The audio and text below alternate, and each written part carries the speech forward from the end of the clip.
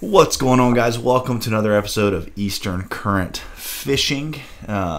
Excited to bring this one to you tonight. We got a podcast. We're going to talk about we've got a lot of things we kind of want to hit, but our main focus is going to be that fall mullet run that we see happen.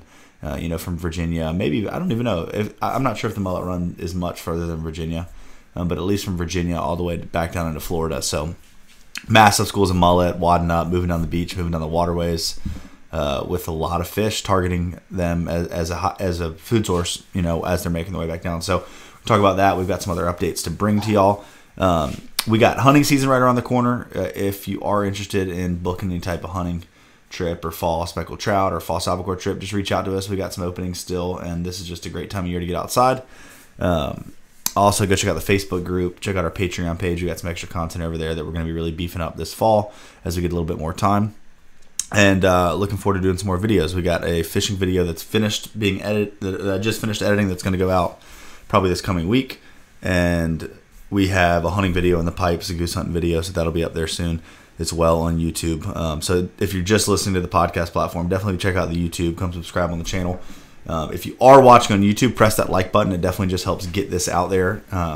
If you're listening every time, just hit that like button. It is super easy. It's right there underneath the screen, and it helps us out a lot. So I do appreciate that. And if you've never left a review over on iTunes or any of the podcast platforms, Spotify, definitely do that because that helps us as well. And it's we're very thankful for that. But I'm going to go ahead and bring on my boys, Michael and Cameron. What's up, guys?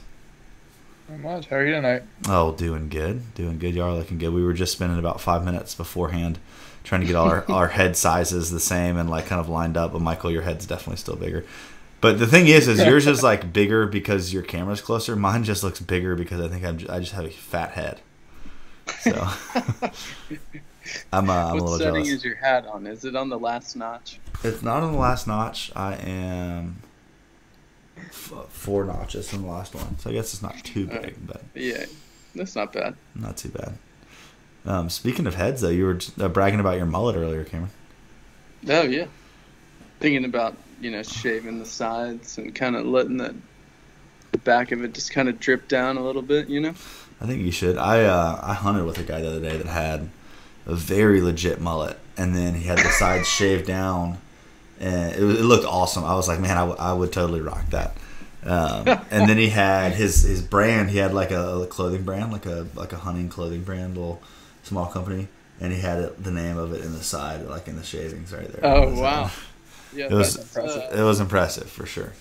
I don't know if I personally could go that far, but I would rock a mullet. I think I would. I would rock any type of hairstyle if it just meant that I got to have hair. So y'all could choose. Days, Jud. I used to have some hair. Yeah. God, they feel so far away though. Feels so far away. Now all I've got is beard. I've got beard dandruff drafting on my phone right here below my chin. When I move that. Well, sweet. Well, how have y'all been? We haven't all three been on a podcast in a little while. I've been good. I've been staying busy with the little one, as I'm sure Mike can kind of agree with me there. Oh yeah.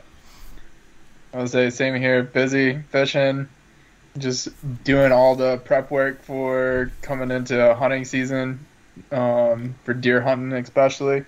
So I know Jud helped me with some of that a few weeks ago. So, but getting boats ready, everything for fall time fishing, kind of switching gears like Jud was talking about with the Mullet Run. So, man, you've had a headache of problems, just little crap breaking on your boat recently, haven't you? Yeah, I'm gonna say starting battery, trolling motor battery, issue with battery charger.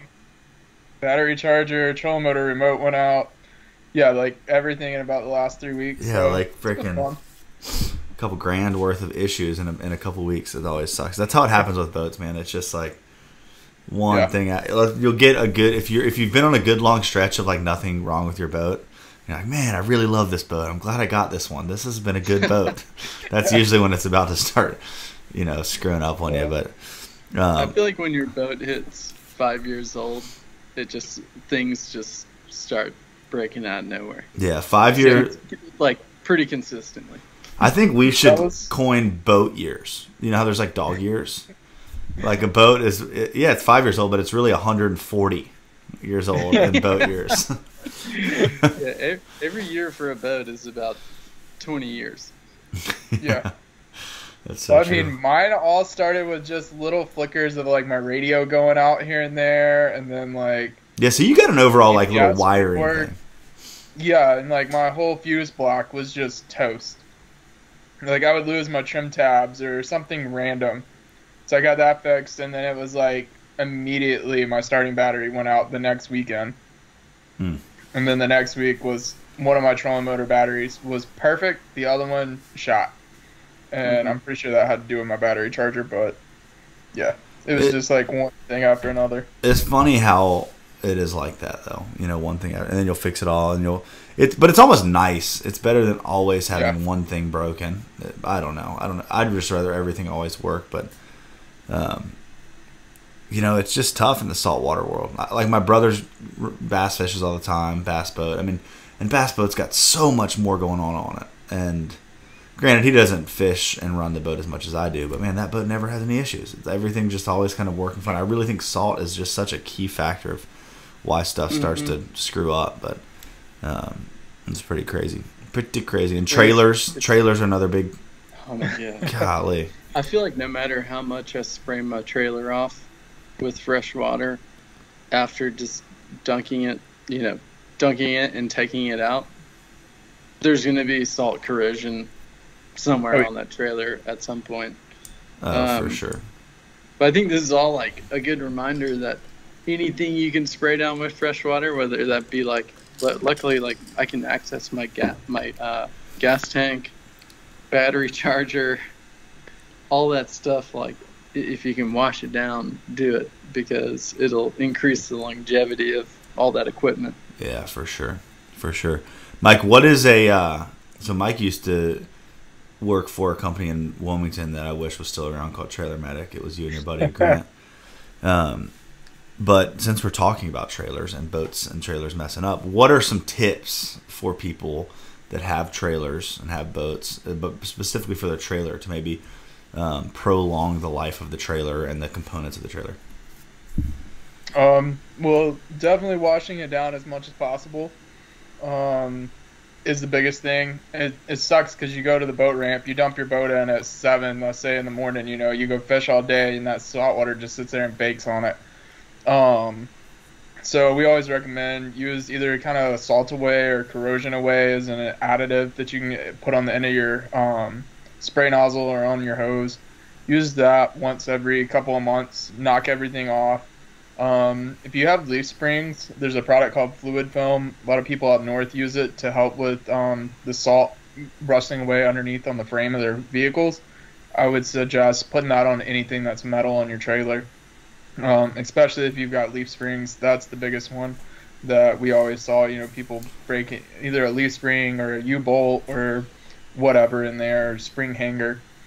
And then lastly, if you got the option, get a floor jack. And I mean, for me, I do it probably every 3 to 6 months just because I can do it quickly. I've done it so many times, but every 3 to 6 months, take the cap off of your hubs. If you've got the little rubber seal and a Zerk fitting, pump new grease in it. Once you jack up the tire, it only has to be in. Uh-oh. Did we lose him, Cameron?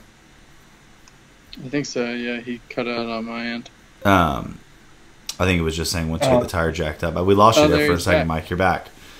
Well, you were saying jack it up, shoot some grease up in the hub. Yeah, and then just put your little seal back on there. If you have ones that just have the metal caps, they're 50 cents or $1 a piece. It's worth it just to not have to worry about it and have that peace of mind. And whenever you spin your tire, as long as you don't hear any noise coming from the hub, you're in good shape. Yeah, I've thought I was fine before and jacked my trailer up and spun it, and it was like, which you just can't hear when you're driving. I was like, oh, that is the hub I need to change out. The bearing was completely shot in it. So, if that's something that our viewers and listeners are interested in, let us know. Because I do maintenance pretty regularly, so if y'all got questions or want to see, a hub done or whatever, let us know, and we can make a video on that. Yeah, that would Put be some good. tips and tricks in That'd there. be a really good thing to do. So- That wouldn't be a bad idea at all. I just noticed how it's just right at the very top, the way that your screen is cut here, Mike. It just has this heart with love up there above your head, just kind of floating above your head. It looks really good. I like it.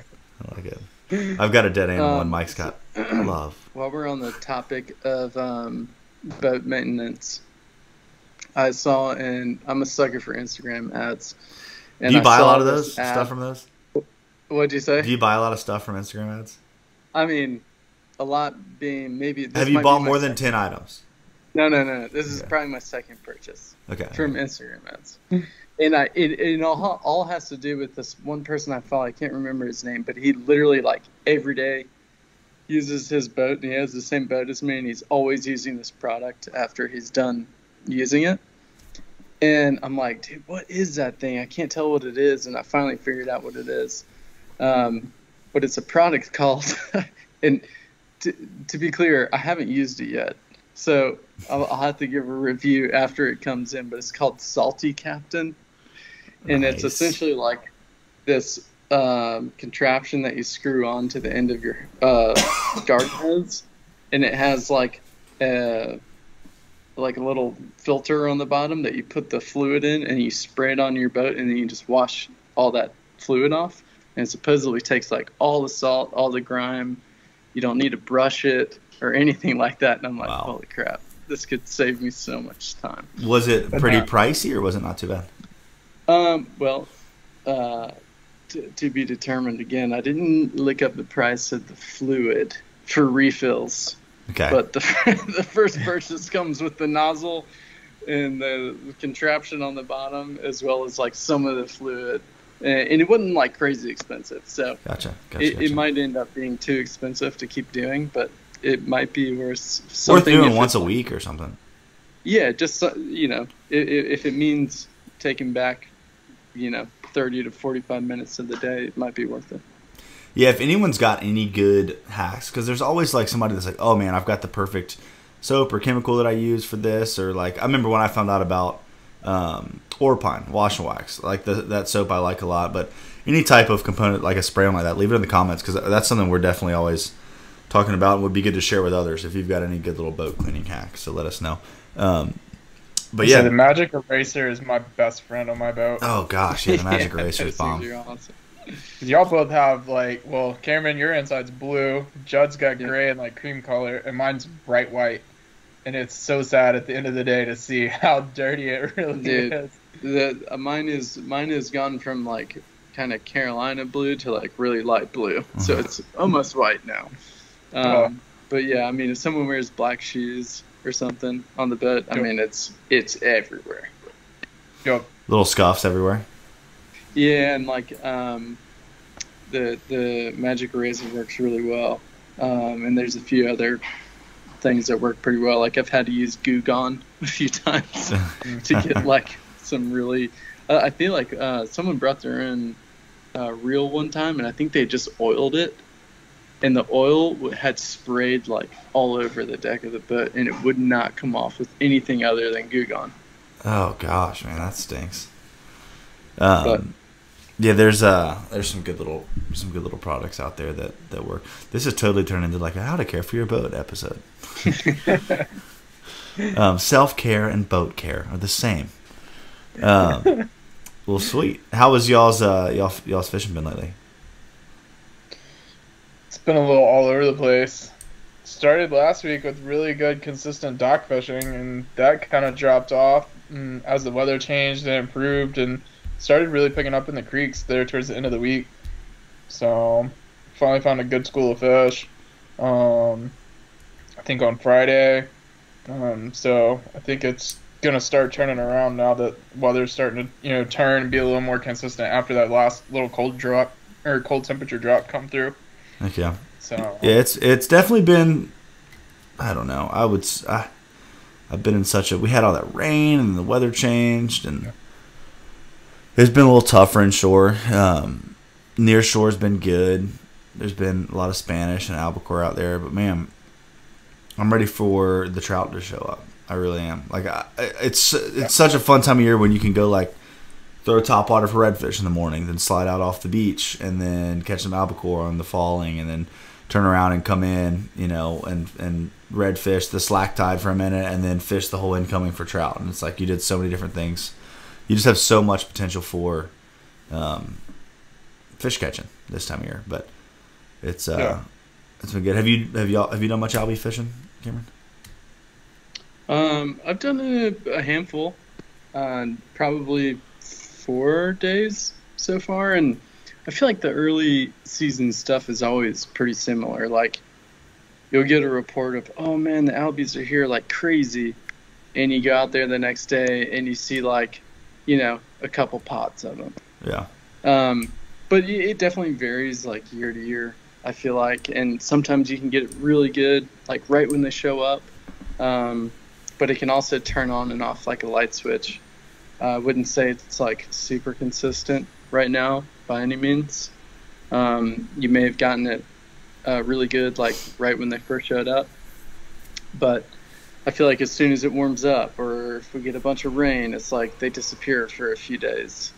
Get tough, yeah. So I'd say it's still fairly inconsistent right now, but you can definitely go out there and catch them as long as you're patient enough and you cover a lot of ground. And sometimes it's super tide dependent. I feel like my best albie days have always been on an outgoing tide, just because a lot of those glass minnows and mullet schools and anchovies have all gotten pushed inshore on the incoming tide, and then once that tide starts drifting out, they all start peeling out, and I sometimes feel like those false albacore kind of stage up in those inlet areas to wait and ambush those schools as they come out. Yeah, I would agree for sure. It's just like a big funnel, big buffet for them, just shoving bait out. Yeah, pretty much, yeah. I feel like, and then when the tide's like dead low, it's like all those schools of bait, to clarify, have like gone out in the ocean, and they can be like, that's when they can be a little bit hard to find, because they're like, they've broken up a lot of those bait schools, and you'll see like 2 pop over there and then 3 pop over there, and you're just like running around like a mad person. Right. They're not all wadded up on a single section of bait. There's a ton of mullet in the ocean right now too, and a ton of menhaden, as well as the bay anchovies and the silver sides. And there's been do what? I found 2 good groups of flipping herring the other day. Oh, really? Nice. Yeah, is that what you call it the king off of? I don't know what I caught the king off of. I thought it was pogies, but the next day we went out and I was a little north of there, of that where I caught the king, and got on 2 big wads of threadfin. So nice. It's crazy those threadfin will eat a jig. You'll like a lot of times I'll be Spanish fishing, I'll throw in it busting Spanish, and you get a bite and you reel it in, and it's a threadfin that ate the jig. I remember the first time that happened, I was like, what the heck? I snagged this fish in the mouth. But they actually will eat those little. They're in there eating the same thing the Spanish are eating. So, really? I didn't know that. Yeah, it's pretty crazy. But it's like sometimes they're busting baits like that, and then other times they're schooled up like menhaden. It's kind of weird. But yeah, there's just so like up against the jetties and whatnot, just mullet just jammed up in there. I mean, so thick. I was watching albies blow mullet up the other day, watching Spanish cut through them. It is a great time of year to slow troll a big mullet or slow troll a menhaden, just because there's so much baits stacked up. And I used to be like, that sounds so boring, like slow trolling a live bait. It is super fun. It is a really fun way to fish, especially if you can get around fish blowing up and whatnot. It can be very, very effective. Jud, would you say, because I'm not like by any means an expert in Spanish fishing, but would you say the most productive times for Spanish are early summer and early fall? Yeah, I would say so. I mean, and there's like little windows of productiveness throughout the summer too, but especially big Spanish, like this time of year through the fall a little bit, and then like early spring, like early spring, like before you're really even thinking about fish. Most people are thinking about fishing the ocean. That's when those big Spanish are around. This one they kind of show up like, to some certain areas. Excuse me. Just like from seeing pictures and reports that I've heard, is like, Spanish fishing is always really good early summer. you just see people catching. That's like when you see the coolers like just chock full of Spanish mackerel, and then like middle of summer, it just gets kind of dead. Like you can catch them, but you have to be there like in the right spot at the right time. Yeah. And then this time of year, you start seeing them jump out of the water, probably, light switch on because of the Mullet Run. They kind of start coming back closer inshore and feeding on those mullet is kind of what I assume. I agree. Do you think that y'all think it's because the majority of them are pushing north of us, or do you think they're pushing offshore of us, or what do y'all think that has to do with? I don't know. I don't know if it has to do with water temperature or bait. I'm not really sure. What do you think, Mike? I would think probably them just following like the glass sheds and a lot of that stuff farther north. But yeah, I know they catch them off Virginia Beach and up into Maryland. Yeah. I want to say Chesapeake Bay, all that area up there. I know they catch the Spanish really good up there. So I'm assuming as they all just that keep going north.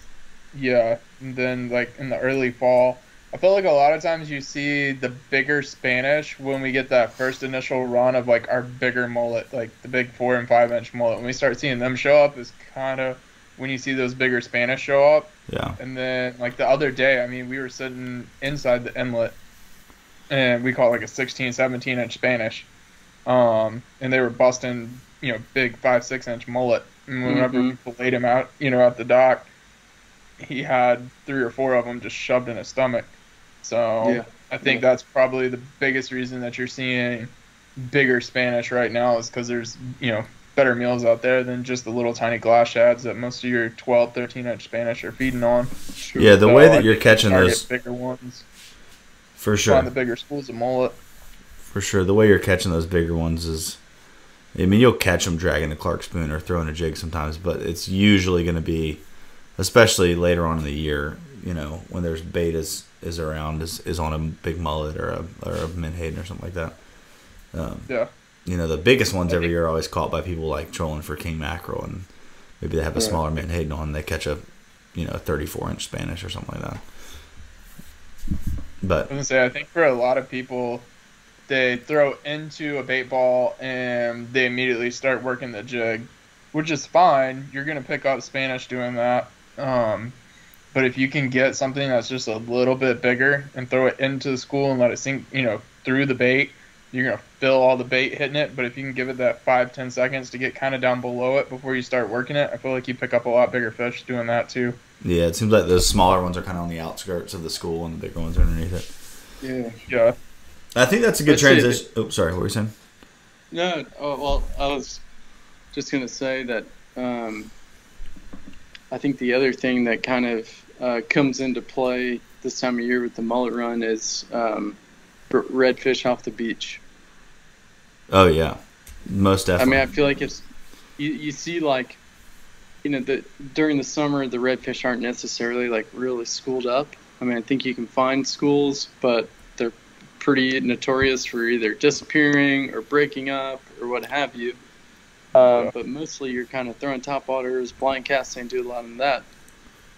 And then when the Mullet Run happens, it seems like a lot of times those redfish will pull out of the creeks and go to like the main waterway, or they'll go out to the inlets on the beach and just do kind of the same thing that the false albacore do, right? Where they'll stage up in the inlets and waiting for all this bait to get flushed out and just sitting there waiting for easy meals. So I think that's another thing just to kind of keep in mind as this Mullet Run is going on. Yeah, you think about all these mullet that get stirred up in these turbulent inlets, and the breakers and whatnot, and get sucked into these little sloughs around the inlets. You can definitely hit those redfish. We've got some buddies. I know Cameron and I, or no, not Cameron and I, Jeff and I went and looked for a while the other day, but did not have much success. Kind of, the tide kind of got jacked up on it. But this is the time of year where you could, if you get a calm afternoon, walking the beach with a topwater plug at night and just blind casting walking down the beach, like you can catch redfish like that. They're sitting there looking up for mullet moving down the beach. So it's a really good time of year to surf fish for redfish, because so much stuff sitting out there looking for it. Same with trout. You can start to catch the trout really good in the surf this time of year. and into the fall. But definitely, these trout that are out there right now, they're out there, not as migratory fish, but more so as, resident fish that are sitting out there because of not only is there tons of bait, but they're swimming through breaking waves that are disturbing the school and mixing them up, and fish kind of getting turned around. It's just a great buffet. I kind of wonder, I just thought about this now, like I said, this might be totally false, but like if during the mullet run, a lot of redfish go in the ocean and they somewhat congregate while they're out there, because usually if they're in the ocean, I feel like they're kind of schooled up. That if that has anything to do with once the mullet run's over and it's a little bit colder outside and those come back in, that has to do with those schools starting to show up early winter. I bet it does. I think the mullet run kind of ends before that time, but I still think there is a lot of bait in the surf moving south. Because not only do the mullet get out there and move south, but so do the pinfish, and so do the, either south or offshore. All these smaller fish are doing that, and so I think that's probably what it is. Those fish sitting out there, and then once that's over, they're kind of sliding back in. And as we all know, you get that great transition of fish in and out, throughout the whole winter. But it's like, God, that wintertime we'll jump off topic for a second. It's like this time of year I start getting so excited for it. But it's the thing I get so excited for that I also am so ready to be over so quickly. Like that wintertime schooling redfish, it's just, the most anxious time of year. That's what it is. They get hammered. They get hammered on. Yeah. So I'm gonna start investing in force fields and lasers and stuff like that to kind of keep spots on lock. Motors just get broke down when they run past a certain point in the marsh. Oh man, just the awkward silence. Let's just live in it for a second. What are some of the other fish do you think that are, that really take advantage of this mullet run that we have here in North Carolina? I feel like a big one that you see is flounder. I mean, most of the time by this time of year, the flounder is starting to really cut off in the creeks, but people are still catching them out off the beach, in the surf, around the inlets. Like I feel like when you start getting those first cool waves, where the temperature drops, the flounder really respond to that a lot more than, say, redfish and other stuff, where I feel like it's kind of like a mass exodus. It's like you just go from catching flounder to you kind of don't, almost, in like a couple week period, it seems like, at least for me. So yeah, especially a lot of the bigger ones are kind of getting in the inlets and going and sitting out in the ocean. Yeah.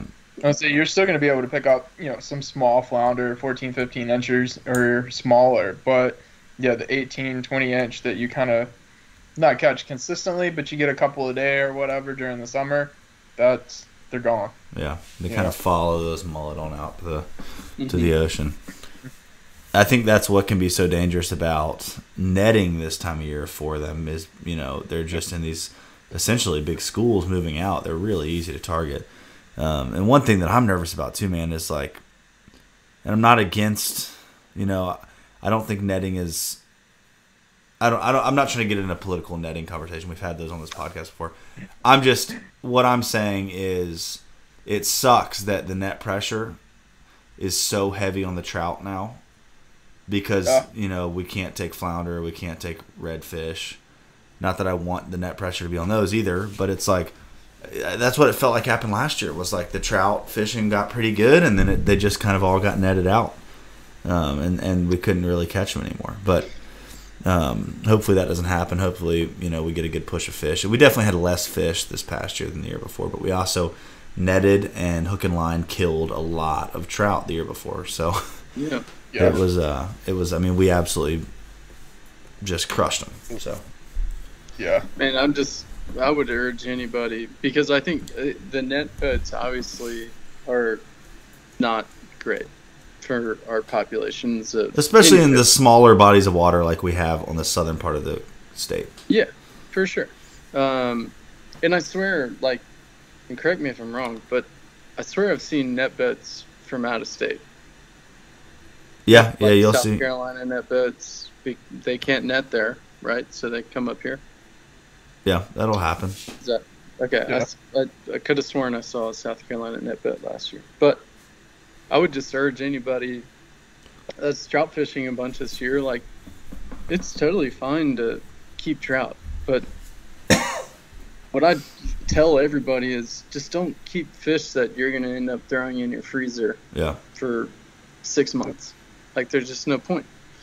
You keep what you're going to catch, like, that day. And then if people all are the other from ones, I would throw it back. And if people aren't from the coast and you want to keep an extra fish or two, go for it. But freezing trout and freezing redfish and flounder. I mean, flounder freezes okay, and redfish does, but trout especially does not. It does not freeze well. And the other thing you've heard us talk about on this podcast too is the Release Over 20, which there's going to be a huge push and campaign for that this fall through Release Over 20 in South Carolina. And I kind of want North Carolina to echo that too, because we share fish for sure. And South Carolina, their trout fishing is not as strong as us. Their fish aren't as big as ours.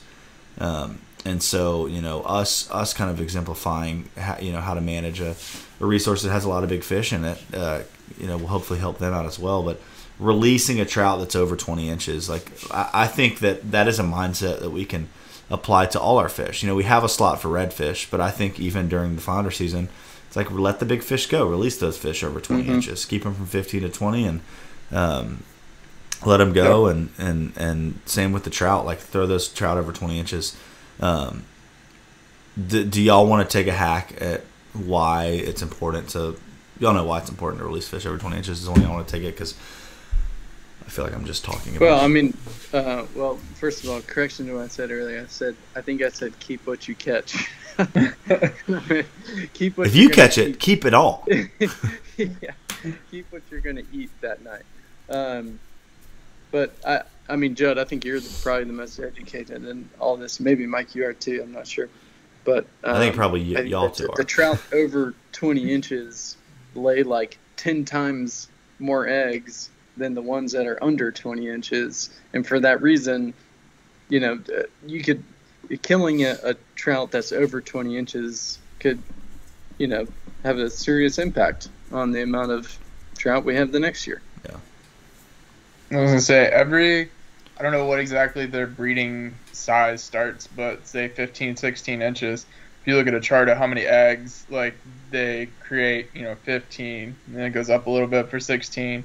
Then by the time they turn 17, 18, 19, 20, I mean, it's almost straight up how many, like over just, 2 or 3 inches, they can double the amount of egg production that they make when they jump from that like 17, 18 inch size class up to 20 or, more. So, yeah, what's it's an important thing to keep in mind for sure. What's a frustrating thing that I realized during our flounder season, and had this conversation with a client on the boat the other day. A client that's from the Southport area and fishes a bunch and knows probably more than I do, way more than I do about flounder. He was talking about, and I noticed as well, all those flounder that I was cutting open during flounder season were full of eggs. Because that flounder season is like right in their pre-spawn season, so these fish are just loaded down with eggs. So all these bigger fish, and not even a lot of the smaller flounder are breeding too. It just seems like bad timing. I don't know. Let me know what y'all think in the comments if what y'all's thought on the timing of flounder season was, because that's still a topic that is brought up with me a lot on the boat with clients and whatnot. But same with trout. It's like when do trout spawn in the spring, right? Because usually when I'm cutting trout open, spring is when I see eggs in them. Yeah, I think sea trout are a little bit more water temperature dependent. So, Mike, you should know this, marine biologist. You need to know. I know. I'm kind of. Are you looking it up right now, or are you texting? He's texting your wife. No, I am looking it up. All right, it says all males are mature at 12 inches and females at 15. So I got that part right. Okay. Spawning in North Carolina occurs from April to October. This is from Department of Environmental Quality, so Division of Marine Fisheries, with peak spawn around May. So, you're right, Jud. I was gonna say I believe they spawn more. That's what I was thinking in the warmer months, but so. Yeah, but I don't know what their. I don't want to say like ovulation time, but I don't know what their menstruation time, cycle. like, yeah, like when it takes, how long it takes for an egg to develop to be ready to be fertilized and like that whole thing. So, Do fish have a special time of the month? no. That is not anything to have to worry about. When a small lady trout becomes a real lady trout. I'm just teasing. That's too far. No, I mean, I know, like, this year, like, even just a few months ago, like, I was throwing the cast net, and I kept seeing flashes, and I'm like, what is that? Because it wasn't mullet. They weren't coming up to the surface. So I threw the cast net over it, and, I mean, I caught, I don't know, 50 little 3, 4, 5-inch baby speckled trout. It was awesome. No. Like, Oh, I've wow, never that's awesome. seen any, you know, That's that small. tiny in our waterways. And they were, you know, this was down Fort Fisher, Zeke's Island area, down in there, and, you know, to see that our estuary is being, you know, is healthy, is doing what it's supposed to, allowing those baby fish, you know, to come in and live and grow and get bigger. Like, that's what we want to see. You know, you don't see a ton of those little tiny flounder. You can catch a few here and there probably every year in a cast net, but, you know, you just don't see tons and tons of them. Yeah. So, yeah, that was really cool because I've never seen any baby trout like that before. So, I think I've seen one that I caught. The smallest one I caught ever was on the Sabiki this spring, trying to catch spots and whatnot for bait. That was a little tiny guy. And every time I catch, like, if I had just a couple years ago started a saltwater aquarium, it would be pretty sick by now. Because I always talk about it, and I've had some really cool little tiny saltwater fish that I've caught over the years. You But would 100% put like an octopus in there, and it would eat everything in there. if we ever have a office space for Eastern Current, which hopefully eventually we will, we'll have a saltwater aquarium for fish that we catch. We're going to. We're not going to make any money because our aquarium is going to be so expensive. But it'll be pretty sweet. People are going to stop by like, is this an aquarium store? We're like, no, this is not an aquarium store. We don't really know what we are. We're Eastern Current. You can get out of here, please. We talk about boat cleaning products. Yeah. We shout out tons of products that don't give us any money for it. No, I'm just teasing. But yeah, I mean, when does the Mullet Run really roll to? Would you like end of October kind of? I feel like the Mullet Run really runs till probably the end of October. And I think Cameron was bringing this up is, you know, the Mullet Run all depends on temperature. You know, it's a little different every single year, whether it's, you know, starts at the end of September, runs all the way to the end of October, or if it holds out a little bit. So, continue up with that one, Cameron. No, I think you're totally right. I think it just varies, like, depending on temperature. I mean, I think that's all we can say. It could be like early October it ends, or it could be end of October it ends. It's so wild depending on what year it is and how the temperature is. Yeah, it's like fish habits vary on one very fixed thing, and that is like moon cycle. And then the other one is temperature, water temperature. That drives everything. I think even more so than the moon cycle. You know, and I think they work in unison, but just depends on what we're gonna have. But another thing that excites me about duck hunting as well as fishing is have y'all looked at the Farmer's Almanac about this winter? No. That we're gonna have a very cold winter, like a very, very cold winter. So it's good to the point of here's how I'm looking at it. It's like, okay, maybe we'll get a bunch of those Chesapeake trout down here and out of the Pamlico and like down here, but hopefully we don't have a trout kill because we've been like 4 or 5 years without a big trout kill. You know, at least not humans have been killing them pretty good, but the weather has not. And then, but it also worries me because I'm like, oh crap, you know, like it's going to push a lot of ducks down here. But then a lot of times with our sea ducks, it like pushes them past us if it gets too cold. Yeah. So riding the line is what it's all about. Riding the line. That's an inside joke. Yeah. I swore I hated inside jokes on podcasts, and there I go, saying one. But think too, like if you look at weather occurrences and like hurricanes, tropical storms, the amount of fresh water, how much rain we get, a lot of that stuff plays into a lot of it too. I mean, like our fish right now, as soon as we got a cold snap, we got 10 inches of rain here in Wilmington 2 weeks ago. Yeah. And, not only was it cold to help try to start pushing those mullet out, but that much fresh water dumping in, at least on the mainland side creek to the waterway, a lot of that, even though we're getting a huge tide cycle, you're dumping 6-8 inches of rain in a couple of days. The salinity drops a lot. It dirties up the water, brings a lot of pollutants and that kind of stuff in from the land areas around them. That drives a lot of those mullet and a lot of those fish out of those areas and pushes them to somewhere different in the marsh. Me and Jud, we fished back in college, and what was that, Hurricane Sandy or something? I don't even remember. It wasn't Sandy, but some tropical storm come through at the end of September. I think it was Sandy. It was Sandy. Was it? It was I Sandy. can't remember now. Yeah. But we had been fishing, and like everybody's like, "Oh, the trout are here," trout are here. And we couldn't find them. And it was like as soon as that storm rolled around, and as soon as it passed, it was like 2 days after we went fishing. Like, let's just go see what happens. And it had dropped the temperature and changed the water just enough that the trout were there. I mean, they were everywhere that you could find them. But it was like for a week, and then temperatures kind of rose back up. Water quality changed back to what it was right before the storm, and they were gone. Not gone, but they were not here like they were. And they were eating so hard too, because I think that was like during the Mullet Run when that hurricane came through. And it just flushed everything out, and so there was no food. Like, there was food, but the mullet that all these trout were, or maybe it was a little bit later. I don't care what comes past my face, I'm going to eat it. Yeah, and that was in a place that is not a secret, but for some reason, me and Mike had it a secret for 2 days.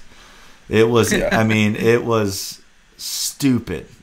Every fish 18 to 20 inches, and that was some good fishing. 50 fish. As long as you hit the tide cycle right, it was it was nuts. On white trash, I feel like that's another inside joke. Well, white trash is just what we call a white soft plastic that's still been all chewed up, and no tail on it, and they're still eating it. So, white trash. That doesn't happen very often. I feel like all of this kind of points to that this time of year can be pretty damn tricky to figure out. Yeah, you're figuring out each day. Figuring out each day, yeah. I mean, the trout could be biting for like 3 days and then they're gone. There could be a school of redfish somewhere for 3 days and then they're gone. Just because there's so much variance in temperature and the amount of rainfall and where the bait is, it's super hard to pattern like anything, just because it's constantly changing. So, I mean, I'm sure there's people out there that are frustrated this time of year, me included. You're definitely like not alone as far as finding fish consistently this time of year. The biggest tip for this time of year, though, is like when you've got a bunch of bait leaving and going south, and these fish, if a fish wants to take the most advantage of like the most opportune time to feed, I mean, all that bait's got to leave inlets. And so every inlet up and down the North Carolina coast is stacked with flounder, redfish, and trout right now. Because, and I'm not saying you're going to go in there and catch a fish every cast, but you might have to look for the zones where they're feeding and pay attention to what the mullet are doing and the banks that they're hitting and what tide the mullet are swinging on what bank. But those fish are using those areas, whether it be right out on the beach near the inlet or up at the front of the inlet by the Intercoastal Waterway. Those fish are using that as a choke point for all that bait. So, definitely. Yeah, I know. I got it right. I'm just kidding. The all-knowing Judson. Not at all. Not at all. I just literally repeated exactly what y'all two just said in a different way. But I got really serious about it. Yeah. Take notes, guys. Take notes. I'm just teasing. That is my new thing. I've said I'm just teasing like 5 times like I'm talking to my son. I'm just teasing, bud. If all else fails, just go fish for sheepshead. Yeah, you had a pretty good day sheepshead fishing the other day, right? I did. You think that had to do with the Mullet Run? No. Absolutely not. I think it had nothing to do with the Mullet Run. Tell me about your sheepshead fishing. I mean, we went through probably 100 crabs in an hour. Ooh. Probably hooked. And those weren't fiddlers, were they? No, they were mud crabs. 100 muds, wow. Probably hooked 10 sheep's head and got 3 to the boat. We didn't have a great ratio in getting them to the boat. We broke a lot off on the pilings, and you know how it is fishing around structure. But it was really good, to my surprise. This is really probably the latest I've ever fished for sheep's head. But pleasantly surprised, for sure. Yeah, that's awesome. What kind of jig were you fishing the crabs on? I was using the 432. Yeah. Jig that I think it's called the Jawbreaker. I got one. It was right awesome. Here. Let's see. Here we go. I think I've given him a shout out before, but his Jawbreakers are really cool because he paints him in the same color as like growth on the side of pilings, whether it be like look like a fiddler crab or whether it's all black or what have you. He's got some really cool colors that kind of blend in. Yeah, there you go. This is a big one. This would be like a 50 or heavy current fishing the river on a rock pile or something. But yeah, look at those colors. I mean, it looks just like a crab. I think bright colors are good too. You know, I think a fish sees a bright color, swims into it. Mm-hmm. You know, you see a lot of these bottom jigs like this that are an orange or a green, just to catch attention on the bottom. But if you're kind of trying to cover more water, maybe that could be effective. But I think when that fish gets up there and it's game time, like this is definitely a better color option for sure.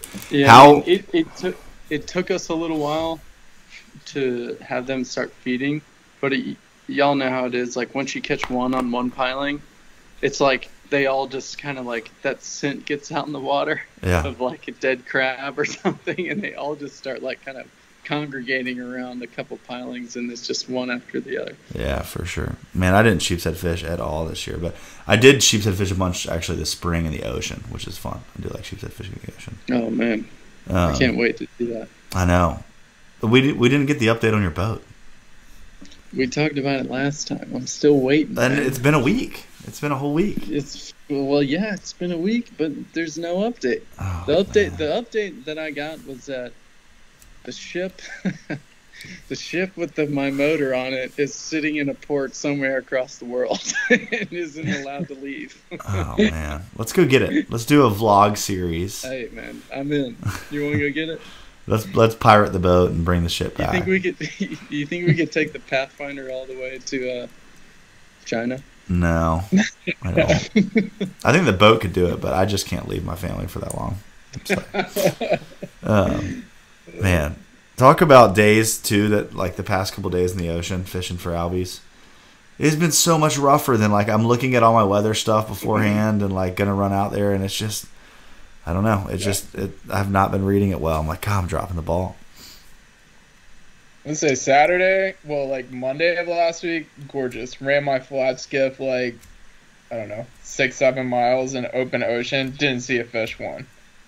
And then it was like Tuesday, wanted to try again, and garbage. Not even a chance that I was getting out there. Yeah. And then back and forth. You know, and then like by Saturday or Friday morning, it was still awful, but by Friday afternoon, I mean, it wasn't doable out there, but it was doable enough. I got to the end of the inlet, and that's when I got that king, you know, enough out there. Here's a question that might, if we're going to end with albies. For Mike and Jud, your best albie day, has it been on a dead calm day or a day that's fairly rough? A little chunky. Oh, yeah. I think, me too. They eat better. I think there's something to that. Yeah. Yeah. I did have one day, though, last year that was really calm, that was really freaking good for a while. But I would say chunkiness. I was going to say, I mean, I think as far as, like, fish coming up, like, Saturday was a nice day, and I saw a lot of fish. They just don't stay up very long. Like, they're up, and by the time you see them, get everybody ready to like make a move to them, they're down again if you're not on top of it. Like I told my guys then, it was like, it's combat fishing almost at that point. Oh yeah. When it's that calm out there. But when they're, that little texture, chunkiness, whatever you want to call it, I don't feel like they're as spooked by the boat noise because there's so much going on. I think the bait's a little bit more disturbed once they push them up to the surface so they can feed on them a little longer. I think there's just a little bit more, too much going on for them to be too terribly focused on like spooking up the boat and that kind of stuff too. For sure. Yeah, I'm kind of torn, man, because I feel like early season albies, I have my better days when it's rough. Yeah. But then, from what I can remember, my best albie days ever have been when they're here really thick. Like, there's no question you're gonna go out there and you're gonna see some. Have been on like really calm days. Yeah. Yeah, it's like it's a line. You got to ride the line between bait and what the wind's doing. But it seems, I don't know, man. They definitely eat really good when it's a little choppy and they don't spook from the boat as much. But then you get those days where it's like slick calm and they're eating everything and they're not spooking from the boat. There's one day last year that I just remember where I was like, I just remember telling my clients, like, keep casting, just keep catching them. Like, you're never going to see it like this again. Just keep catching them. All I was doing was like the tide was falling out of this one inlet, and I would just kept kind of like, bumping us back up kind of close to the inlet, but they were just like everywhere. It wasn't like a pod. It was just like one massive pod of fish spread out. Like every 3 feet there was a fish on the surface for like an hour and a half, and so you'd throw the jig and get like 2 cranks in and you'd be eaten. Yeah. And luckily I had the kind of people that were like, yeah, let's just see how they were like 29 30 like catching them, and instead of like being like, all right, we're over this, because I was like, we got to just keep catching them. This is as good as it gets. A lot of times, like for me, running a skiff more than like a bigger bay boat or something, I can only get out when it's a nicer day, but I think just having that smaller boat, that smaller profile, less noise, like, I feel like my fishing, like you said, once they're kind of here, even if it is a nice day, like, you can slide in a lot closer to them, you can get on them a little easier. A lot of those days, you can drop your trolling motor and just sit outside the inlet. Once you start seeing them and they're here pretty regularly, you can drop trolling motor and just kind of sit there and be able to fish for them a lot more consistently. See, that's not a method I've ever played with, the trolling motor. Like, I never ever use the trolling motor, just because if I need to make a quick move, it's like I've got the trolling motor down, but I don't know. I think one thing that I used to do that I've stopped doing is when I first started albie fishing, I'd be like a freaking madman. I'd see a school pup over there, and I was like, running over to him as fast as possible. And, like, I had success. What's wrong with that? Near as much as I... What'd you say? What's wrong with that? What? What's wrong with that? I'm just kidding. There's nothing wrong with, like, running to them, but there is something wrong with, like, running right up on them. Right. And especially if there's other boats out and someone else is fishing them, or what have you. But, like, I've had way more success if I see them bussing, and if it's windy at all, I'll go around them, go upwind or up current of them, and kind of just let my boat drift into them from, like, 50, 80 yards away. And that way, they just stay up for so much longer, and you get multiple shots on them instead of you run right up on them, and they're just like, whoop, down. So that's just one thing I'd keep in mind. It's just like, you don't have to run straight to them while they're bussing because you're scared that they're going to go down or you're going to miss them, because most of the time they're going to stay up for a while as long as they're not spooked by anything. Yeah. It's just like my 2 cents. No, I agree. I definitely agree with you. That's the truth. But I've been on, like, schools albies before where they're, like, up super good, and you know how it gets when the albies are here really thick. There's boats everywhere, and you're, like, fishing a big school of them and getting a bunch of good shots, and then lo and behold, here comes Jud Larry and his brother, just like screaming up the beach to come get on the same school because they saw them bussing from half a mile away, and they run right up on them, and Put 'em all down. of a sudden they're gone. Yeah. So, yeah. I'm that guy sometimes, unfortunately. Oh, we've all been that guy. My judgment of of how far away I am, is pretty bad, I think. So it definitely, man. I saw that today so much, like the times, and sometimes you got to read your fish and the day. Like sometimes you got to be a little more aggressive and get a little tighter. Other days it pays off way more, and more times than not it pays off way more to kind of ease into them, like Cameron's talking about. So I like it. Yeah. They were eating your fly pretty good today, Cameron. Nice. What are you gonna name that fly? I don't think that's really I can't claim that fly. Well, if you do, I mean, name it's it. really It should a be called surf candy white lightning. combined with. It's a surf candy combined with kind of what you showed me.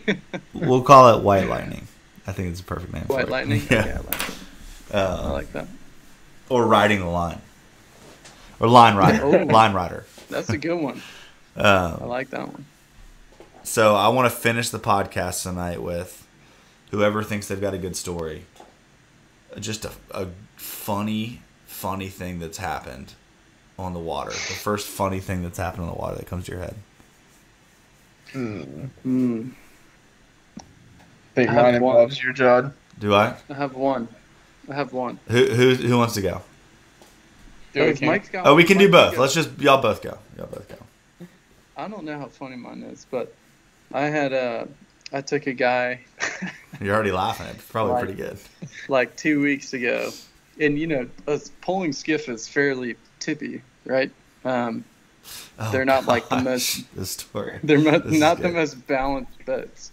And as soon as him and his friend came, and as soon as he steps on the boat, he's like, "Man, has anyone ever fallen off this thing?"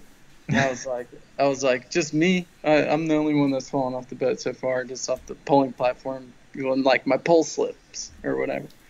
He's like, "All right," and he ended up falling off the boat twice that day, straight up, all the way in the water. Both times happened because he got his line caught on the trolling motor one time, and he was reaching down to try and untangle it. Literally toppled forward, did a front somersault off the boat. And then the second time it was high tide. And I was using my trolling motor again, and he had kept casting like behind the boat and just letting it drag on the bottom. And I was like, "Okay, you can do that." And he got it tangled up in the polling in the pole, and he went to he like walked past me while I was on the platform standing up there to untangle it. And I was like, "No, man, I got it. Don't worry about it." He's like, "Oh no, I got it." Reached down to get it, did another front somersault off the side of it. Heck yeah. I was like, "Dude, you're lucky it's not like 40 degrees outside, or you Oh, really not." Goodness. That's awesome. That is good. All right, Mike, what's the story about me? Let's hear it. Oh, Or that involves me. The story. Is it So a pooping me and Jud story? and another buddy of ours decided to go catch some very large fish one night, and so we go look for some bait. We're out, I don't know, maybe 45 minutes before sunset. We get all set up. We got baits out. We started seeing some mullet moving around. So me, being me, I'm tired of sitting there watching bait soak. So grab a little tiny topwater. Oh, Like, this I'll story. throw some Okay. extra This isn't a fish funny in the story. This is just a badass story. this is a funny one for me. But anyway, so we're sitting there, twitching top waters, and all of a sudden this thing just goes missing. Never saw a fish eat it, nothing. It just goes missing. So hook up, rod's doubled over, come about, 15 seconds after I come tight, tarpon skies up out of the water. We fought it for, 45 minutes that night I think on so. like a little 3000. Tiny Get it? little trout rod. Yeah, get it right up beside the boat, and I'm looking at Jud. He's driving, keeping me on top of it and everything. I'm like, he's either coming up now or we're breaking him off. Like, there's just no other option, I don't think, at this point. So I pull up He launches into the boat, smacks me in the chest, puts the treble hook through me. Jud comes up to the front to help and catches Jud right between the legs. Jud's down on the bottom of the boat. I have treble hooks hanging out of my chest. Striper comes into the boat. I guess it is pretty funny. Ben, the other guy that was with us, I mean, he's not a small guy, but he's not huge by any means. So he's like trying to hold him, keep him from beating himself to death, and like, I mean, it was just total. It's a very green fish going nuts very in the green boat. fish. Just total chaos for like 15, 20 minutes for that tarpon in the boat. But I think every single one of us in that like first 5 minutes of having that fish, we all were injured with something. Oh, for sure. For sure. And we actually got, it wasn't in the boat for 20 minutes. I'm going to say that because No. he was in the boat for he jumped into the boat himself, so he did it to himself. Yeah. But he was in the boat for, I would say, 2 minutes. We got the fish, got a picture since he was already in the boat, and released him. And the fish did swim off. Unfortunately, I think it's a 50% chance if it lived or not, but he swam off strong. But not without injuring all of us a little bit beforehand. Yeah. So, hey, man, that's the price you pay. That's the price you pay. But it was a fun time. I won't say that it was the funniest, but you gotta love the Florida Everglades. Experience. What was that, John? I said you've got to love the Florida Everglades. It was a good time. I still on a cool night I can still feel a little twitch down there where that fish hit me. When a storm's rolling in. When a storm's rolling in. I hear that. Your face though that night was priceless. Yeah. That was pretty awesome. That was pretty awesome. That was an old it's like a $2 badonkadonk topwater too. It was like a crappy topwater. The thing got slurped quick though. Well, sweet. That's a good story. I'll have to share a funny story next time. Guys, thank y'all so much for checking out Eastern Current. We love y'all. We love the support. And we would not do this podcast without our faithful listeners. So give us something. Shoot over some topics in the comments, what y'all want to hear on the YouTube video. Just comment on it and let us know what y'all want us to talk about in some of these upcoming episodes. Also, I think we're going to try to do a fall topwater episode coming up soon. Everybody loves topwater. We try to do a little topwater, with the seasons talk. So everybody, let me know in the comments your favorite topwater as well, because I want to kind of pull together some that we can talk about and kind of share with everybody. So we'll get ready for the next episode or an episode or two down the road with that. So anything y'all want to leave everybody with, you guys, or y'all ready to check out? I'm spent, man. I'm spent too. Nothing. I think it's pretty funny that the three dads made it on the podcast tonight, and the single young buck, not single, but he's not married, young buck couldn't make it on the podcast. Life's too busy. That's right. Oh, Jeff, he'll never hear this. He already knows everything about fishing, so he's not going to listen to the podcast. I'm just kidding. Well, cool, guys. Thanks for checking it out. We'll talk to y'all next week. Later.